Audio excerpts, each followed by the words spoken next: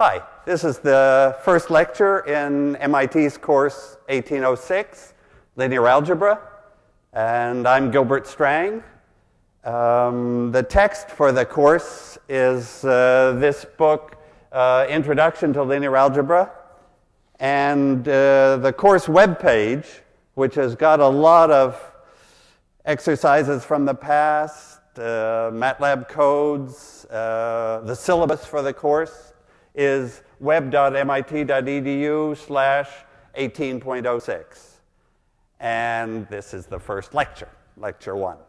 So, and later we'll say which will give the web address for viewing these videotapes. Okay, so what's in the first lecture? This is my plan.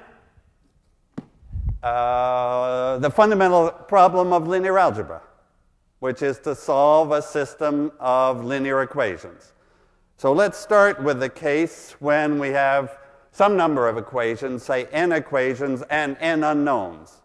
So an equal number of equations and unknowns. That's the normal, nice case. And what I want to do is, with examples, of course, to describe first what I call the row picture. That's the picture of one equation at a time. It's the picture you've seen before in 2x2 equations where lines meet. So in a minute you'll see lines meeting. The second picture, I put a star beside that because that's such an important one, and maybe new to you, is the picture a column at a time. And those are the rows and columns of a matrix.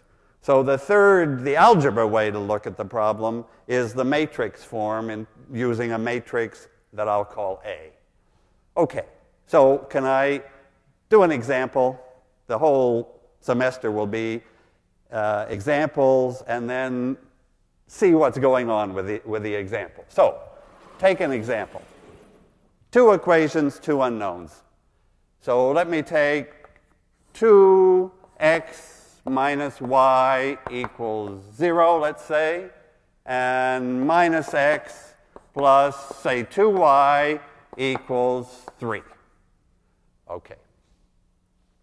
I can even say right away, what's the matrix what's the coefficient matrix? The matrix that involves these numbers. A matrix is just a rectangular array of numbers. Here it's 2 rows and 2 columns.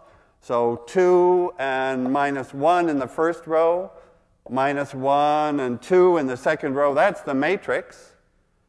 And the unknown, well, we've got 2 unknowns. So we've got a vector, x with 2 components, x and y. And we've got 2 right-hand sides that go into a vector 0, 3. I couldn't resist writing the matrix form even before the pictures. So I always will think of this as the matrix A, the matrix of coefficients. Then there's a vector of unknowns. Here we've only got 2 unknowns. Later we'll have any number of unknowns. And that vector of unknowns, well, I'll make that X extra bold. And the right-hand side is also a vector that I'll always call B.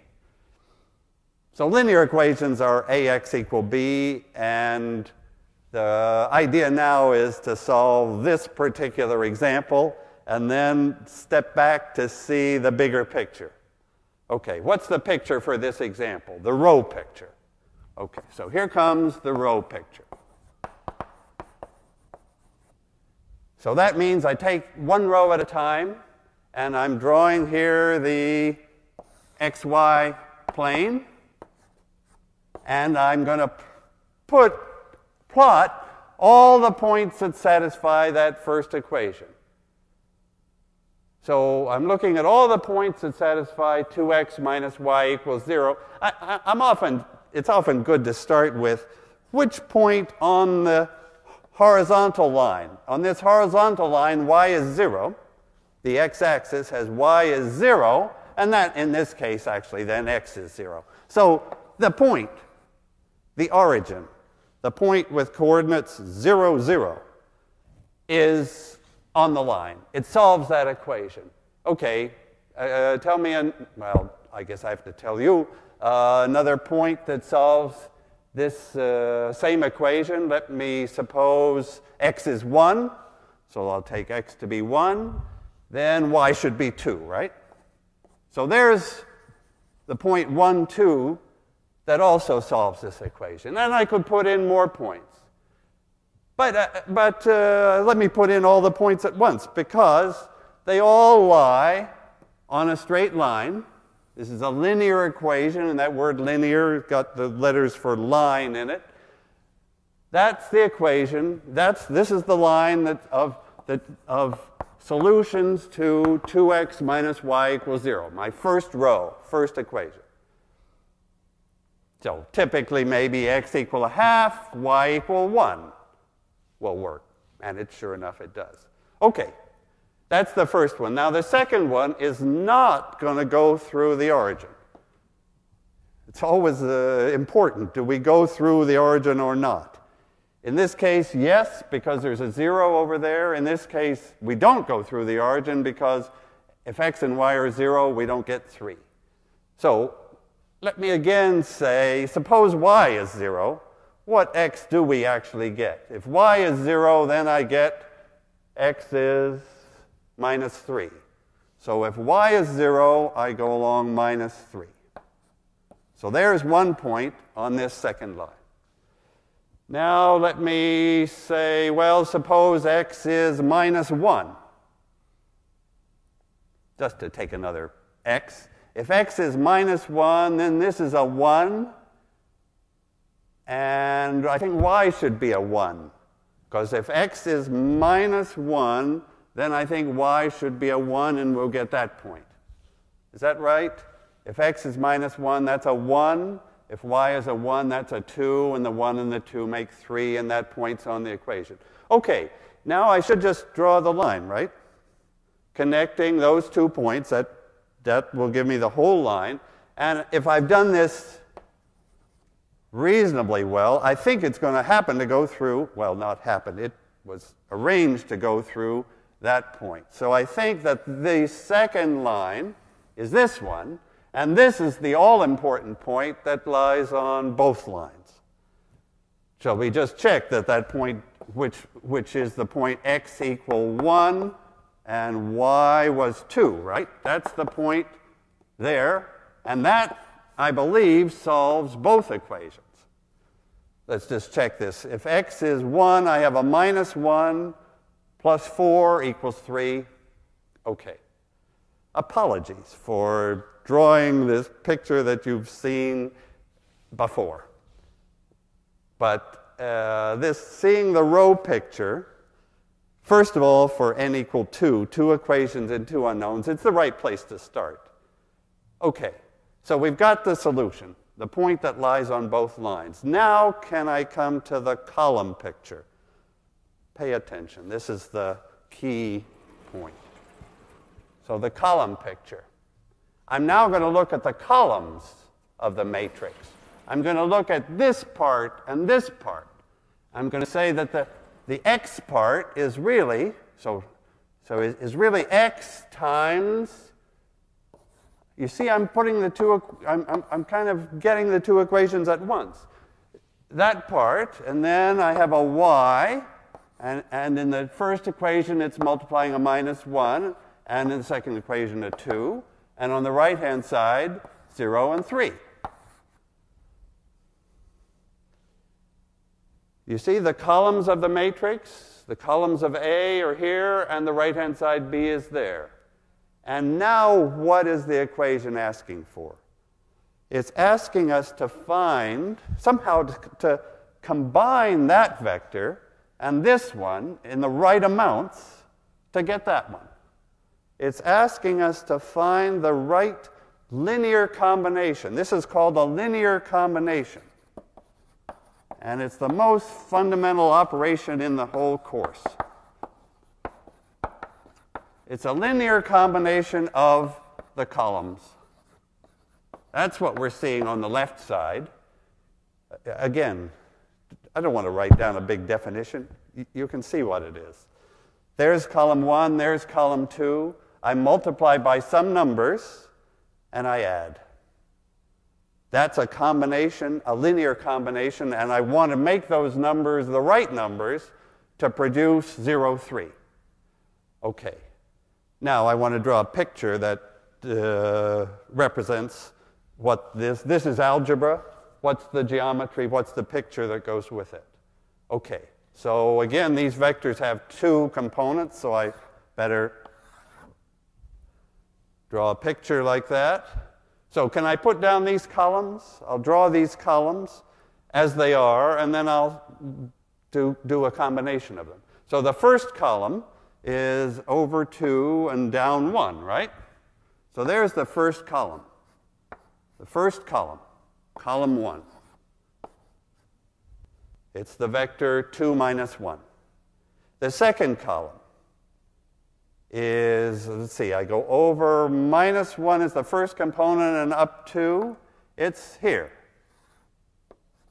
There's column 2.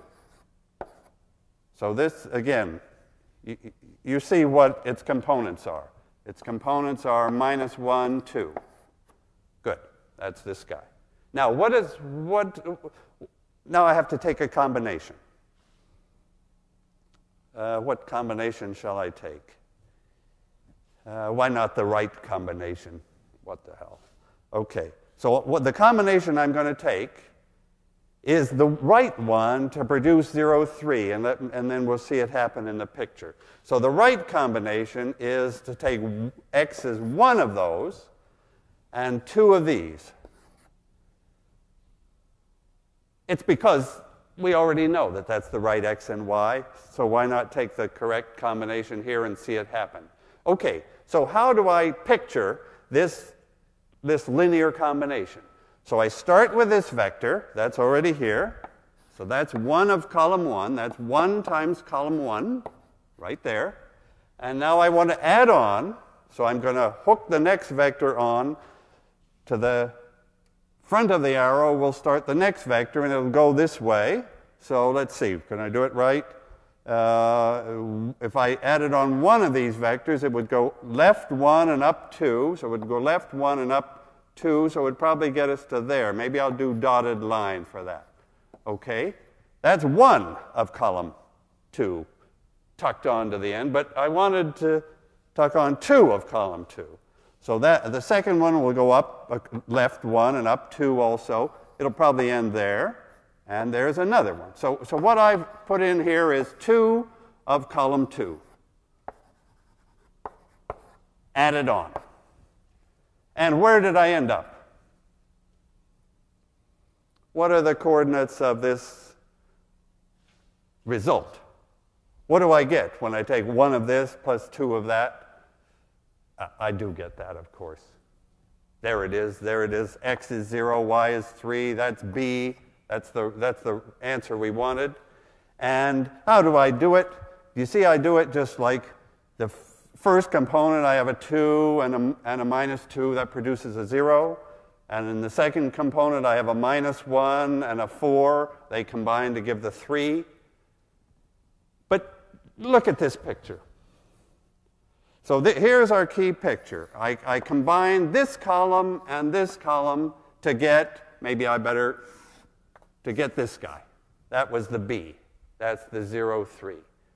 Okay. So that idea of linear combinations is crucial. And also, do we want to think about this question? Sure, why not? What are all the combinations? If I took, can I go back to x's and y's? This is a question for really, it's going to come up over and over, but why don't we see it once now?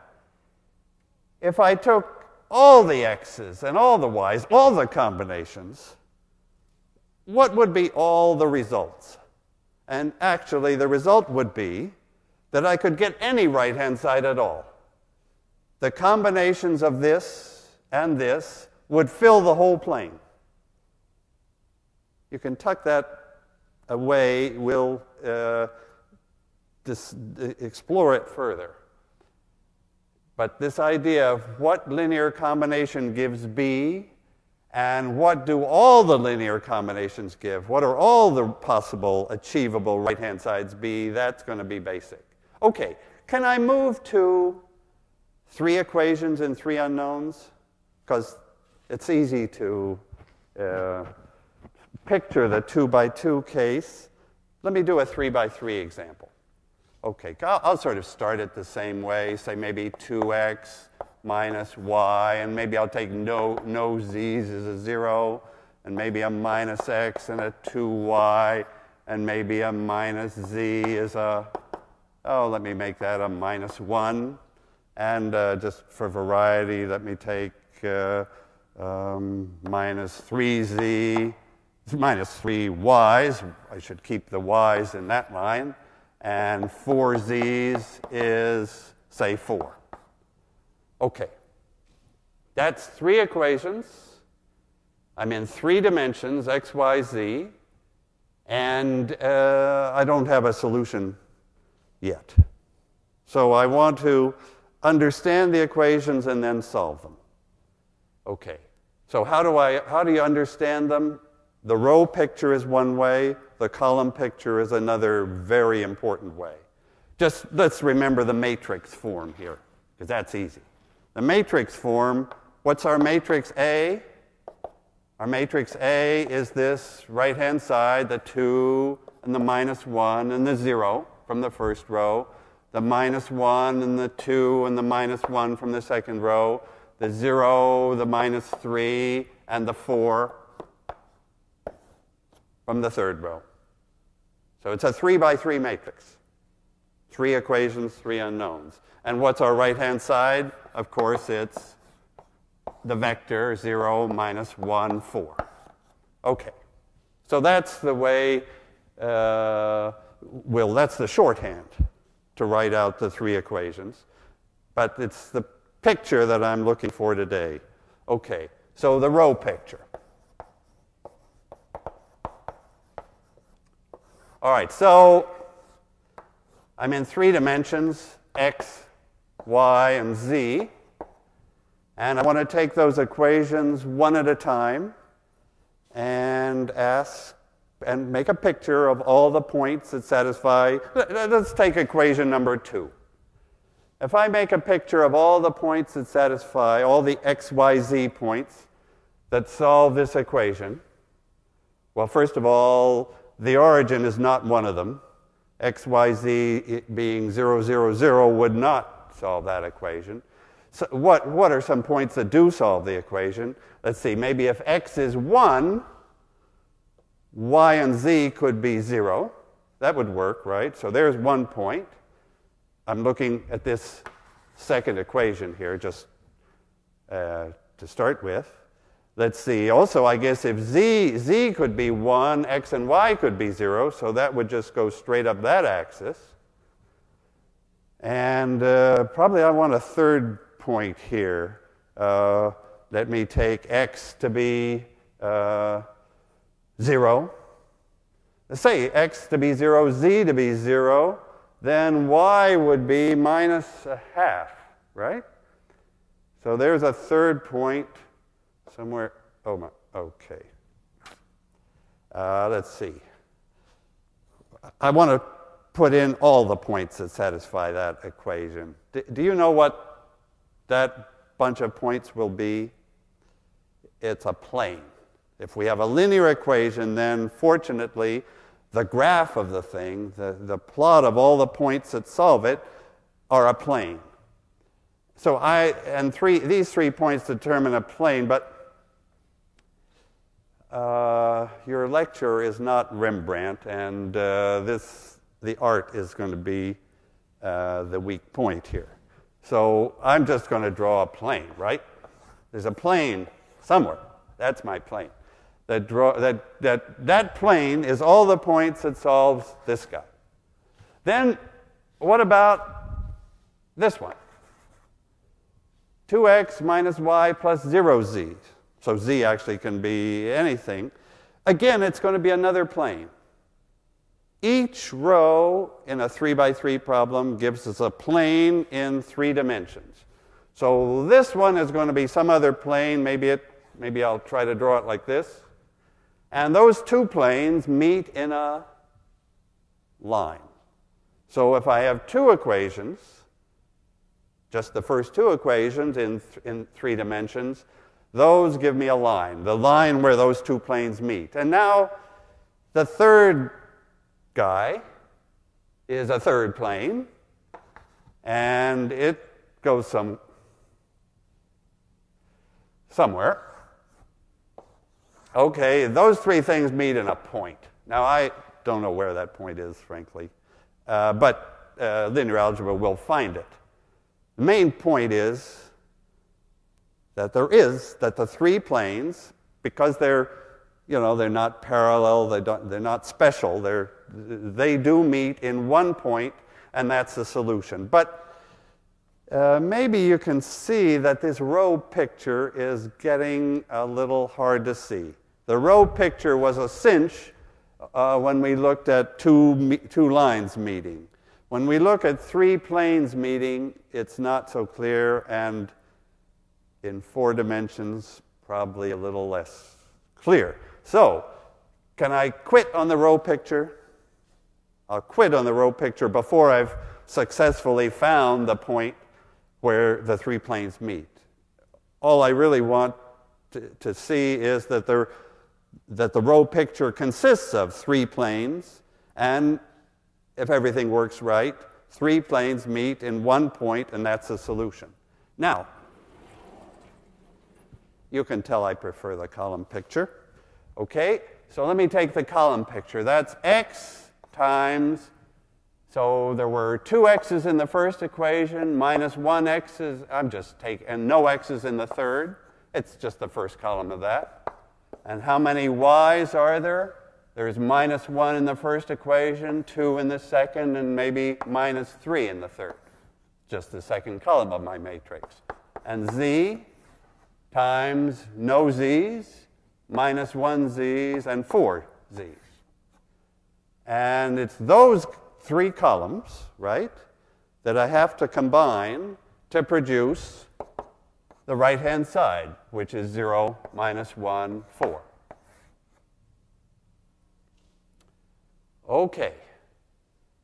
So what have we got on this left-hand side?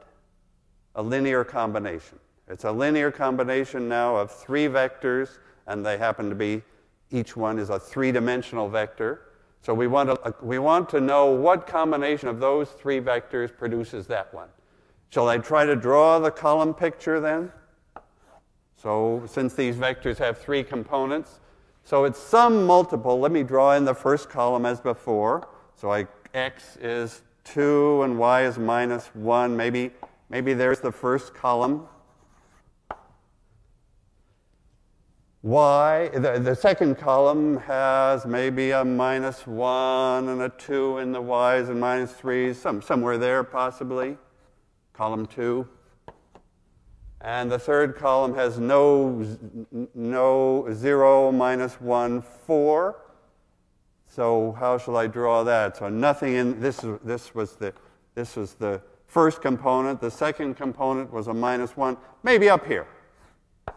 That's column 3. That's the column 0, minus 1, and 4. This guy. So again, what's my problem? What this equation is asking me to do is to combine these 3 vectors with the right combination to produce this one. Well, you can see what the right combination is, because in this special problem, especially chosen by the lecturer, that right-hand side that I'm trying to get is actually one of these columns. So I know how to get that one. So what's the solution? What combination will work?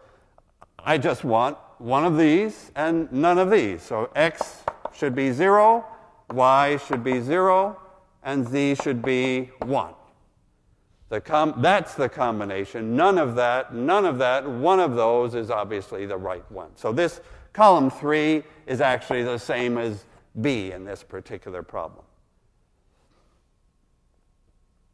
I made it work that way just so we would get an answer, 0, 0, 1. So somehow that's the point where those 3 planes met, and I couldn't see it before. Of course, I won't always be able to see it from the column picture either. It's the next lecture, actually, which is about elimination, which is the systematic way that everybody, every bit of software too, production, large-scale software would solve the equations. So the lecture that's coming up, if I was to add that to the syllabus, will be about how to find x, y, z in all cases. Can I just think again, though, about the big picture? By the big picture, I mean, let's keep this same matrix on the left, but imagine that we have a different right-hand side. Oh, let me take a different right-hand side. So I'll change that right-hand side to something that actually is also pretty special. Let me change it to, suppose if I add those first 2 columns, that would give me a 1 and a 1 and a minus 3. There's a very special right-hand side. I just cooked it up by adding this one to this one. Now, what's the solution with this new right-hand side? The solution with this new right-hand side is clear. Now I took one of these, and none of those. So actually it just changed around to this when I took this new right-hand side. Okay. So in the row picture, I have 3 different planes. Three new planes meeting now at this point. In the column picture, I have the same 3 columns, but now I'm combining them to produce this guy. And it turned out that column 1 plus column 2, which would be somewhere there is the right column. One of this and one of this would give me the new B. Okay, so that's like we squeezed in an extra example. But now think about all B's, all right-hand sides. Can I solve these equations for every right-hand side?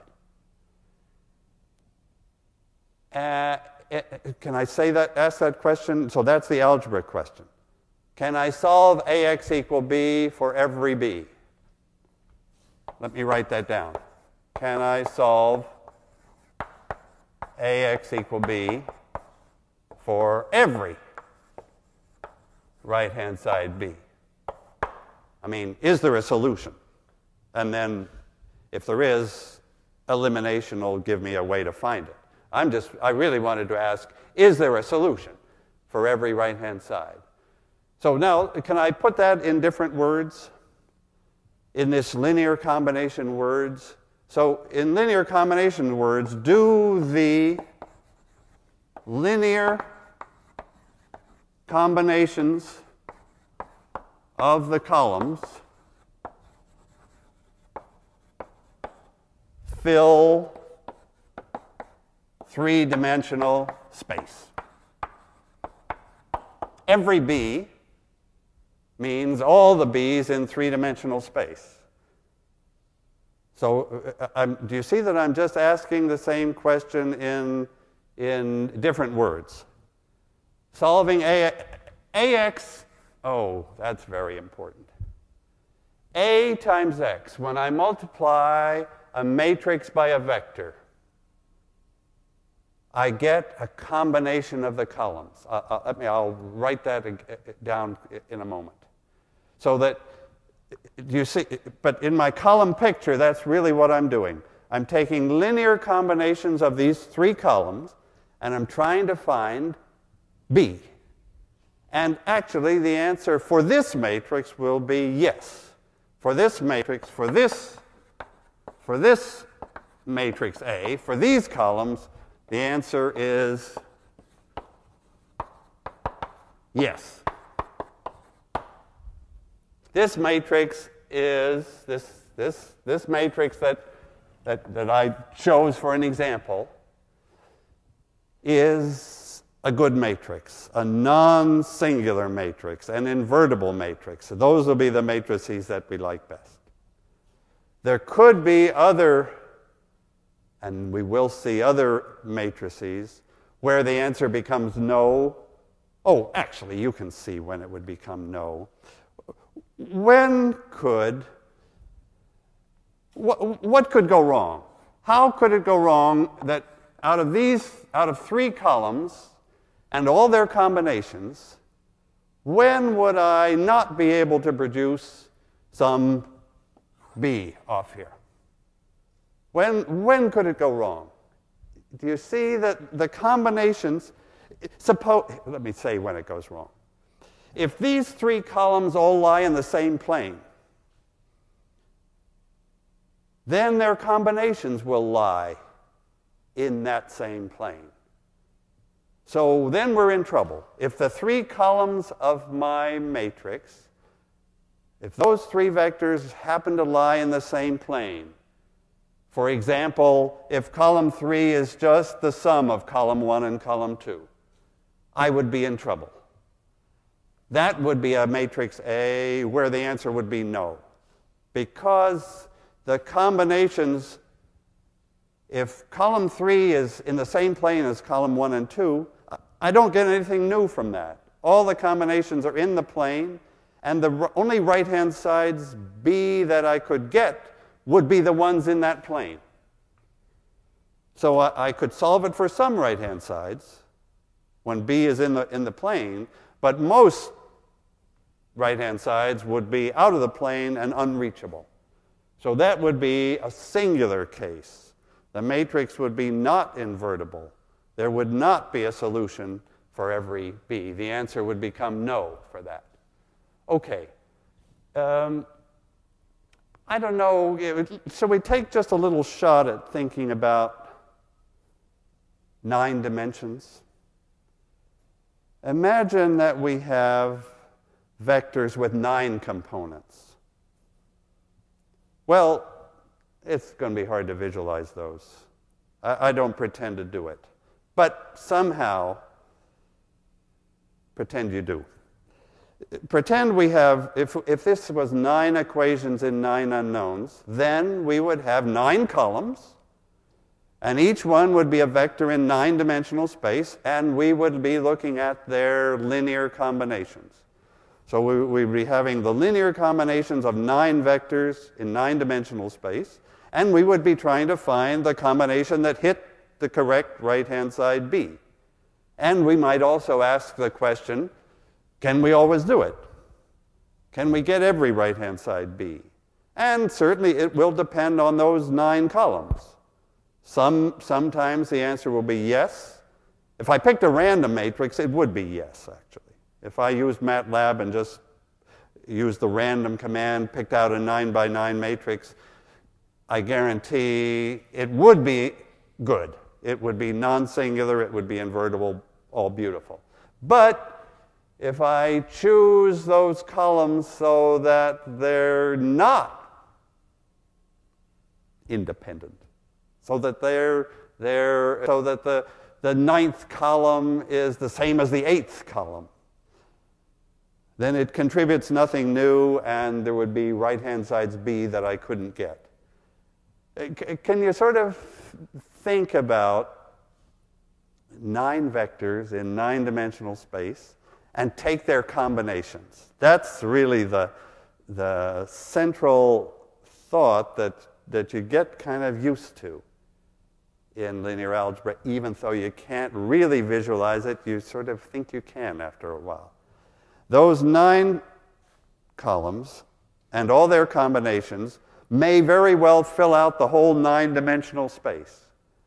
But if the 9th column happened to be the same as the 8th column and gave nothing new, then probably what it would fill out would be, I hesitate even to say this, it would be a a sort of plane, an 8-dimensional plane inside 9-dimensional space.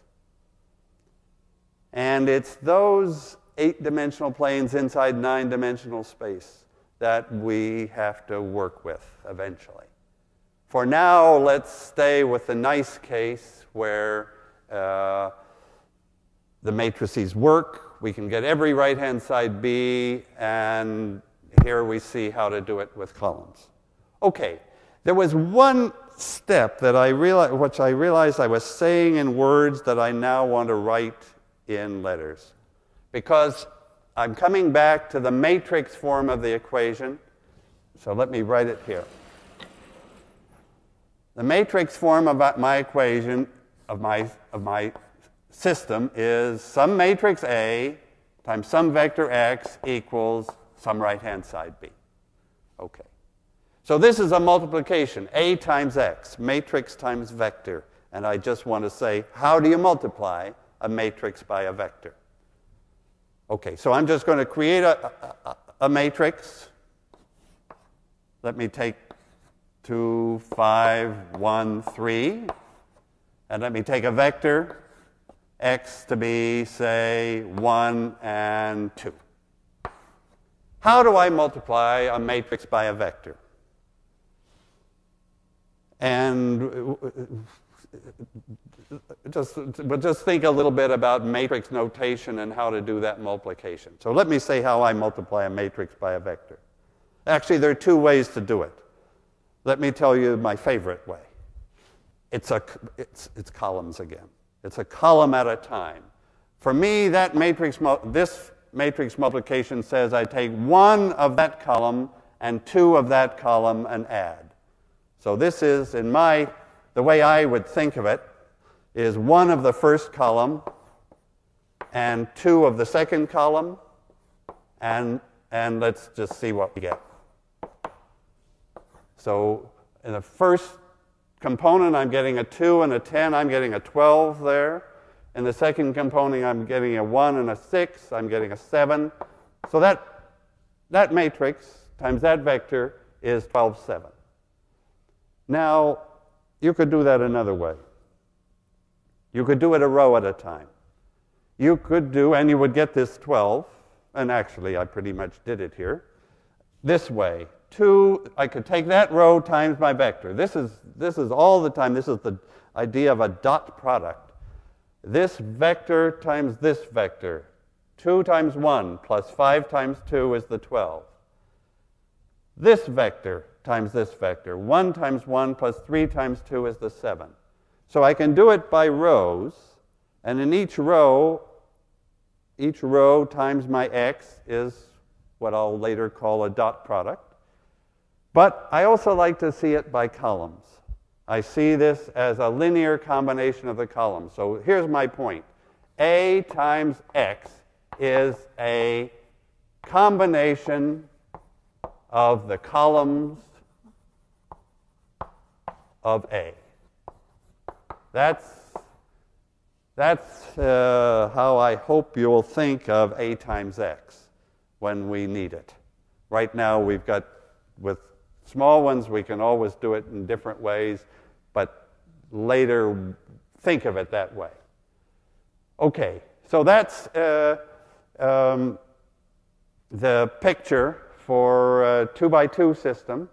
And if the right-hand side B happened to be 12, 7, then of course the correct solution would be 1, 2. Okay, so let me come back next time to a systematic way using elimination to find the solution, if there is one, to a system of any size, and find out, if elimination fails, find out when there isn't a solution. Okay, thanks.